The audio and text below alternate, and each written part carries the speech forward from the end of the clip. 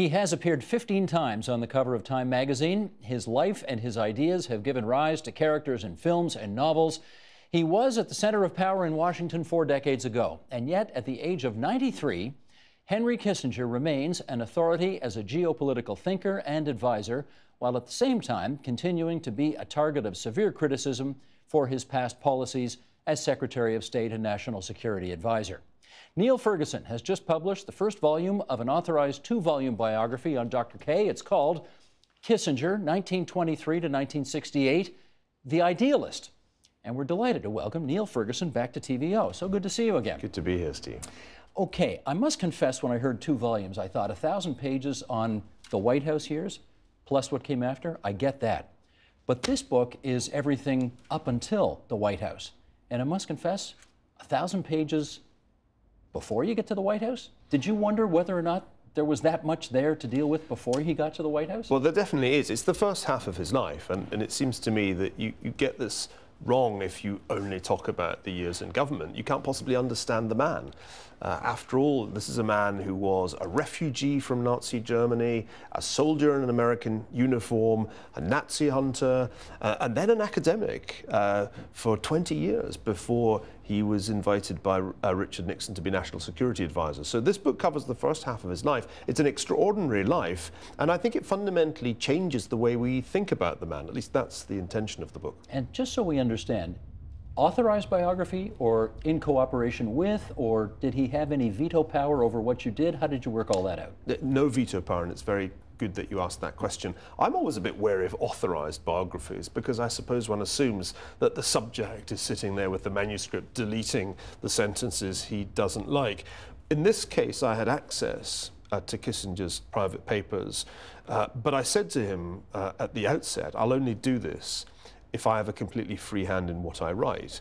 I'd actually said the same to the Rothschild family years ago when I undertook to write a history of the Rothschild Bank. I said, I will strive to write the truth as it actually was. I'll try to build that story from the archives, but you won't like it all. And you've got to be aware of the fact that there will be things in the book that you will not be comfortable with. And there are things in the book that he's not comfortable with. But I had a completely free hand, and I think that's important to emphasize. Nobody wants to read a hagiography. That's not the kind of book I write. But I think you did say there were maybe a half a dozen sort of personal family references to things that you did allow him to take out? Fewer than that. I think there were 3 quotes from letters that related to his first marriage. And we had agreed at the outset that quotes from personal letters of a family nature we'd have some discussion about. I thought that was fair. Having been through a divorce during the writing of this book, I completely understand why you wouldn't want every line of your correspondence about your first marriage in print. But that was the only caveat that we had, and the rest of the book, as I said, is completely unedited, uncensored, whatever you want to call it. I know you are taking a lot of flack for the subtitle, so of course I'm going to ask you about the subtitle, because there are lots of people who don't think that Henry Kissinger is much of an idealist. The book on nuclear weapons, the supposed involvement in the coup in Chile, the ultimate realpolitik chess player, is not a guy you think of as being an idealist. So why'd you pick that subtitle? Well, of course, you might think it was just me being provocative and contrarian. But actually, it's based on my reading of the many documents in his private papers and in other archives on which this book is based. I thought I was going to write the first volume with a subtitle like American Machiavelli. That was my working title when I set to work. But once I began to read through the material, I was struck by the fact that he was anything but a realist. In fact, that caricature of Kissinger as not just the arch realist, but Dr. Evil, a caricature that my countryman Christopher Hitchens did much to create, certainly falls apart in this first half of his life, because on at least 3 counts, he's far more an idealist. I mean, number one, his experience in the 1930s and 1940s certainly made him wary of foreign policy realism in that sense, because for him, the appeasers who had appeased the dictators in the 1930s had been failed realists. He said in a memorable interview in 1957, the appeasers thought of themselves as tough realists. That was not intended as a compliment. And then there's this philosophical side to Kissinger that's so important. At Harvard, he immersed himself in the philosophy of Immanuel Kant and idealism as a school of philosophy. And finally, and I think this is a really key part of the argument, for Kissinger, the Cold War was not just a struggle between economic systems, it was a struggle between totalitarianism and the idea of freedom. So I show that in the first half of his life, he really was the idealist. The second volume will unquestionably have a different subtitle. Let's focus for a second here on Southeast Asia, which of course was a huge part of his professional life, what to do about Vietnam. President Kennedy, one of the people he advised, funnily enough, supported the coup in South Vietnam.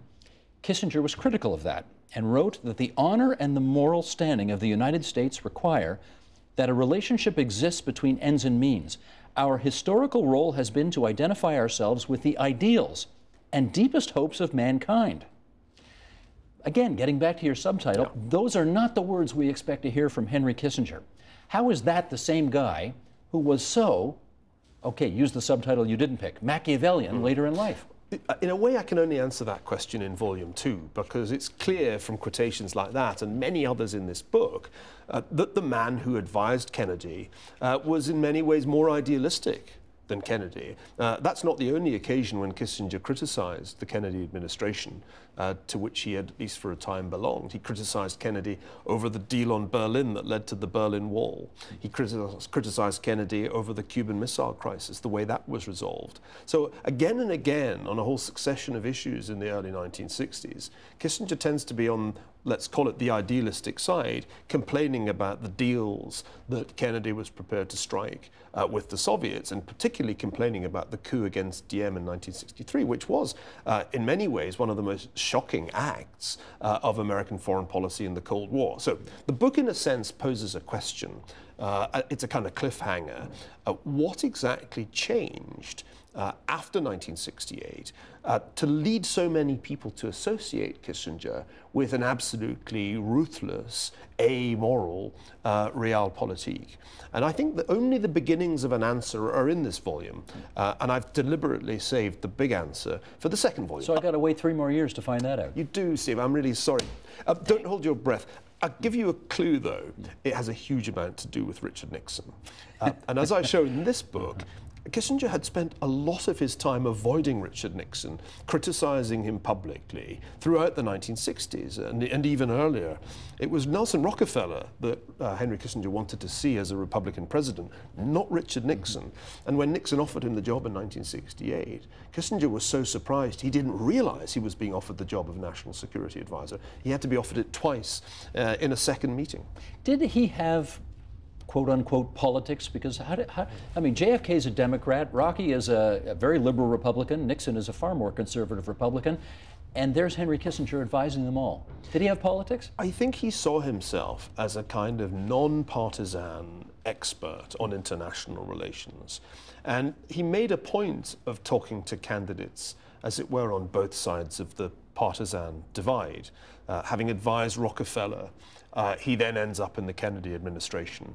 And then later on, he ends up not only talking to Richard Nixon in 1968, but also talking to people in Hubert Humphrey's camp. Now, you could say this is a sign of his lack of principle, but I don't think that's right. I think Kissinger was, in his own mind, a European conservative. That's a different thing from a Republican. When he came up into close contact with Republicans at the 1964 Republican National Convention in San Francisco and saw the supporters of Barry Goldwater, Kissinger was absolutely appalled, and they didn't much like him. So I think one of the things that's interesting about Kissinger is that, in a sense, he doesn't happily fit in to either the Republican or the Democratic Party. And that's one reason why he ends up with enemies on both sides of the political spectrum. The left, of course, criticized him vigorously throughout the early 1970s and afterwards. But we forget that the right did too, and that some of the harshest critics of détente in the 1970s were actually the future neoconservatives, people on the right of the ideological spectrum. Aren't you a little bit sad that Christopher Hitchens is dead and not around to look at this and carve you a new one? More than a little bit. Hitchens, although it must be said his book, The Trial of Henry Kissinger, is not a profoundly researched work, was nevertheless a gifted polemicist. I think he consulted about a dozen documents in all. Although he was no historian, Hitchens was a great journalist and a great debater, and I was fond of him. And I think in many ways it would have been wonderful if he'd lived to review this book. I remember thinking about it when I agreed to take the project on, which is now 12 years ago. And I remember thinking, boy, will I get a hell of a review from Hitch if I do this? And it wasn't to be, and I'm sad about that. I think Hitch was almost enough of a contrarian to give it a good review just to annoy his friends on the left, as he'd annoyed them over the Iraq War already. Yes, indeed. Yes, indeed. All right, I take you for the points you just said about why those on the left and the right had a problem with him. But you do posit another theory in the book as to why people may have had a particular problem with Henry Kissinger, and that is he's Jewish. Right. Can you go into that a bit? Why would, I mean, it's an uncomfortable subject to get into, but put your theory out there. Well, I thought a lot about this as I was reading through some of the more vicious attacks on him that have been published, and believe me, they get worse than Hitchens's.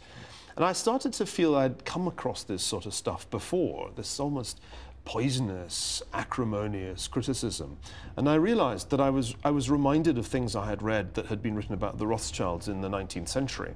And it's a rather similar critique that exaggerates the power of the subject and also endows them with a kind of evil, malicious purpose. And I do think that if you look at American secretaries of state since the end of World War II, it's not as if there's something unique about the things that Kissinger did. We already talked about Kennedy's involvement in the overthrow of a government in South Vietnam, but I mean, regime change was routine in the 1950s. The Eisenhower administration did it in Guatemala, for example, and in Iran. And so one question that comes up is, why are there no books listing the war crimes of, I don't know, John Foster Dulles or Dean Rusk? And why is it that a special standard appears to be reserved for Kissinger? Now, you could say it's because he was in Nixon's administration, and Nixon, as the most discredited president of modern times, taints everybody around him. But I don't think that's quite convincing. I don't think that's quite enough. I think in many ways Henry Kissinger became a lightning rod for the resentments of a generation, call them the generation of 1968, partly because of his Jewish origins and his foreign origins. And I think that's the only way to explain this viciousness of the criticism. Now, this is not to say that Henry Kissinger did no wrong. The point I'm trying to make... Or that people are anti-Semites if they It's disagree with possible to criticize Henry Kissinger for other reasons and to have other motives. Some of his critics are themselves Jews. But I think it's impossible when you look at all that has been written about him and the somewhat hysterical tone of at least some of it, it's impossible to completely rule out the fact that his Jewishness has made him a lightning rod. Let's go back. Let's go back more than 90 years. The first new thing I learned about Henry Kissinger in your book is that his name actually wasn't Henry. What was he born? Heinz Kissinger. And what was his family life like back in Germany, where he was born? He was born in a little German town called Fürth, next to Nuremberg, sort of industrial manufacturing town, not very pretty. And he grew up in a relatively orthodox community. His father was a school teacher, respectable profession, teaching at the girls' secondary school in Fürth. And I think Heinz Kissinger led a relatively ordinary life as a boy until, before he even turned 10, the Nazis came to power. And from that moment on, he found his rights, like the rights of all other German Jews, being whittled away, including the right to go and watch soccer, which was his great passion as a boy. He loved soccer, and of course there will be soccer, of course, a great strategic tactician's game. There will be the temptation to say, of course, his early foreign policy brilliance was forged by watching those soccer games. He has made jokes about this, but they are jokes. Okay, so you're not going that far. Certainly not. I think one of the things that's important about the early years, and this is something that Kissinger himself has said, is that one can't read too much into those early experiences, because as a kid you're not hugely aware of politics, much less of foreign policy. I think the formative years for Kissinger came later. Actually, they came when he returned to Germany, just 6 years after he'd left as a refugee, as a GI, as an American soldier.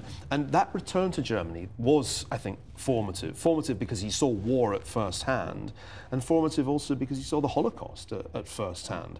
Being present at the liberation of a concentration camp must have been an absolutely searing experience for a German Jew as he had been. And I think that is one of the critical moments in the early part of this book, the moment when Kissinger writes down his responses to witnessing a concentration camp. When did he do that? Liberated. This is 1945. No, when did he write down those? Oh, shortly afterwards. It's not clear exactly when because there's no date on the document, but it wasn't long afterwards. Because the reason I ask is for a guy who's born in Germany, who was a Jew, who saw the rise of the Nazis, who managed, thankfully, obviously for him and his family, to avoid it, he seems not to have been. He didn't write a lot about the Holocaust and about what that meant to his life. And I mean, have I misinferred that? Well, I mean, he wrote this extraordinary two-page reflection entitled "The Eternal Jew," addressed to a 16-year-old inmate of the concentration camp, but he didn't publish it. Okay. And I think there are two things at work here, and I try to explain them in the book. One is that Kissinger lost his religious faith during the war. It's not exactly clear when. And he grew up in an Orthodox home, yeah. Right? And there was a rift in the family, though not a permanent one. But there was a moment of ghastly truth when he and his brother returned from World War II and explained to their devoutly Orthodox father, we don't believe anymore. And I think that created a certain reluctance on Kissinger's part to talk about those issues. It was such a sensitive point for the family. The other point that's important, though, is that he did not write much about the Middle East. In his early career. In fact, you'll notice that there are only very occasional references to the region in the voluminous published work of his early career, and almost no references to Israel, though he did visit Israel at some point, I think in 1967. He didn't write about it. And that reticence, I think, is possibly related to the religious issue, or it may simply be that Kissinger focused on Europe, studied European history, and to a degree detached himself from questions that would loom very large in the Nixon administration. It's remarkable to think that a man who played such a crucial role in the Middle East, especially in 1973 as the peace broker, had really written almost nothing about it and really can't be said to have studied it in his academic career. But the expression I think you used in the book was that he has a complicated view of democracy because he's, quote, a child of Weimar. What is that supposed to mean? Well, that's something that somebody else wrote, said that, and you quoted. And I disagree with that. I think one reason that Kissinger has pulled back from discussing that part of his life, I think, is that people have written a lot of psychobabble about it. Child of Weimar. I mean, what does this mean? I mean, as I said, he was 9 when Hitler came to power. It's not as if he had diagnosed the ailments of the Weimar Republic before his 10th birthday. I think the more formative experiences come later, and I don't think there's any question about his commitment to democracy. On the contrary, he stays in Germany much longer than he had to, right into the summer of 1947, as he says in a letter home to his parents, to make sure that the sacrifice of his comrades who had died in the war was not in vain, and to make sure that Germany this time was going to be permanently democratized. I want to play a clip. I had the pleasure of interviewing myself 11 years ago, and we'll play a little excerpt of that interview and then come back and chat. If you would, please, Sheldon. The French have exploited it somewhat cynically. The Germans have exploited it somewhat romantically. Somewhat? Romantically, in the sense that Germans are looking, the French have essentially the strategy they pursued at the time of Richelieu 300 years ago against the Habsburgs. That is, we are the superpower, and they're trying to cut away our preeminence. And they're using any crisis to give themselves a greater margin of maneuver. The Germans are in a new situation. They have a third of their country which feels itself occupied rather than liberated, and it hasn't had the same experience of post-war reconstruction. It is for the first time in 50 years in a position to define a political identity that is not tied to the Cold War. So all of this has led to a sort of abstract pacifism in which people who used to say 50 years ago they were the best warriors, now they're the best pacifists, but they're always number one in the class. Do you ever ask him about that voice? That voice is absolutely unique and unmistakable, isn't it? It went from tenor when he was a young academic down to baritone, and ultimately it's bullfrog now, and that's his phrase, not mine. The other thing that you notice in that clip is the humor, because it ends with a good joke at the expense of the Germans. Now they're the best pacifists. They used to be the best warriors. But they always want to be number one. But they always want to be number one. It's a classic example of something I talk about in the book, that Henry Kissinger's rather mordant sense of humor has sometimes got him into trouble. A style of humor that I associate with the wartime generation, actually associated with Groucho Marx, was very unfashionable by 1968. One of the striking features of the 68ers, the student revolutionaries who became so ferocious as critics of the Nixon administration, was their almost total lack of a sense of humor. And there's a tendency in some of the Kissinger literature to take his jokes out of context and print them as if they're for real. Tell one of them. A good example of this is the line in which he says, the illegal we do immediately, the unconstitutional takes longer. Now this has been quoted time and again by his critics, but it's obviously a joke if you see it in its context. It's an ice-breaking joke at a meeting, in fact, with some Turkish diplomats. But one could go on, there are others. Power is the ultimate aphrodisiac, I think, has to be the most famous of all Henry Kissinger's lines. But again, if you go back to see it in its original context, it's a joke. It's a self-deprecating joke, essentially saying the only reason I can get starlets to have dinner with me is that I'm Secretary of State. And I think there's a sense in which there's a Kissinger style which has to do with a rather mordant sense of humor that for some people just grates. The reaction, if you're an earnest reader of Christopher Hitchens, is, how can you possibly make a joke about German history? And I think it's partly because if you've gone through the experiences of his early life, refugee, drafted into the US Army, pretty rough training camps, the Battle of the Bulge, going to Germany and finding that at least a dozen of your relatives are dead, more probably, and your grandmother's amongst them, this stuff toughens you up. And I think there's a toughness, even a hardness to Kissinger that is hard for other people born in easier circumstances, born later in life, people who've never been at war. It's hard for them to grasp.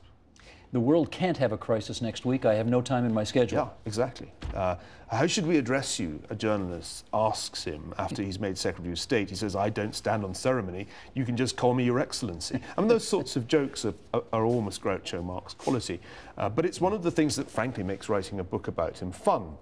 This is not to trivialize, say, nuclear weapons and foreign policy, nor is it to trivialize what I'll have to talk about in Volume 2. But I think one has to understand the man. And that's really what a historian is trying to do. You're not counsel for the defense or the prosecution as an historian. Your task is to reconstruct a life, to reenact the thinking, and to try to get understanding so that the reader sees why this character behaves the way he does, why he accepts Nixon's offer of the job of National Security Advisor, despite having many reservations about Nixon the man. Understanding is what historians strive for. That is not the same as forgiving. That is not the same as excusing. And I think sometimes people don't understand that the historian's mission is rather different from the attorneys, from the lawyers.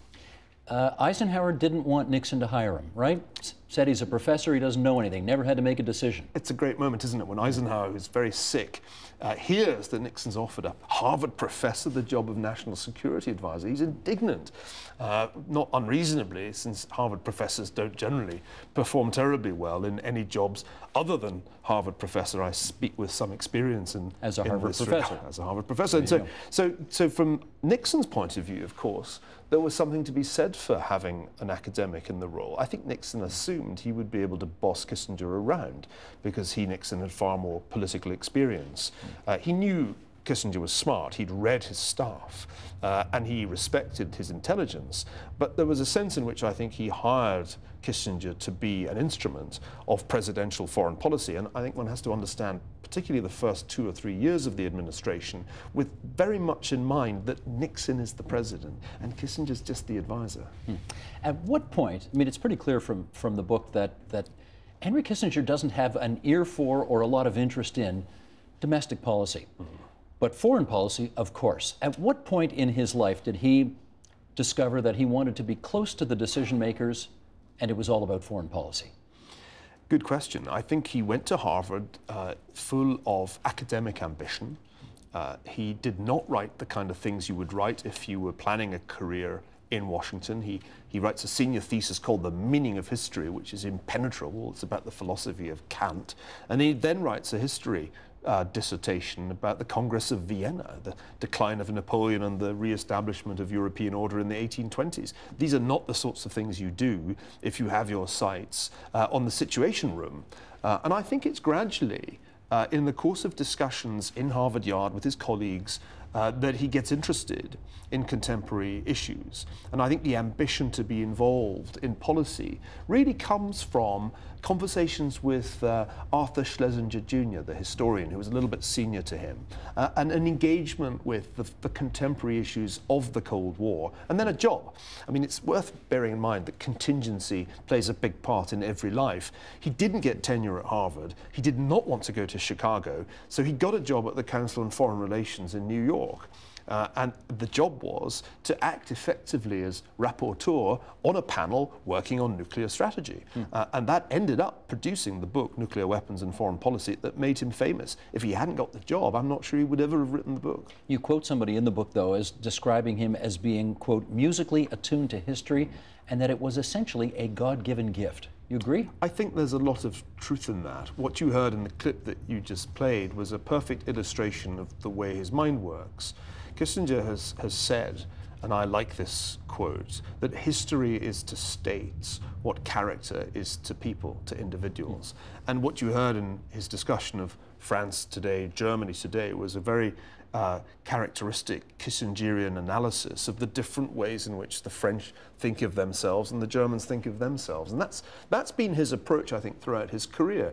I would say, in some ways, this book is a book of applied history, showing ways in which a historical training can prepare you for understanding of the contemporary world.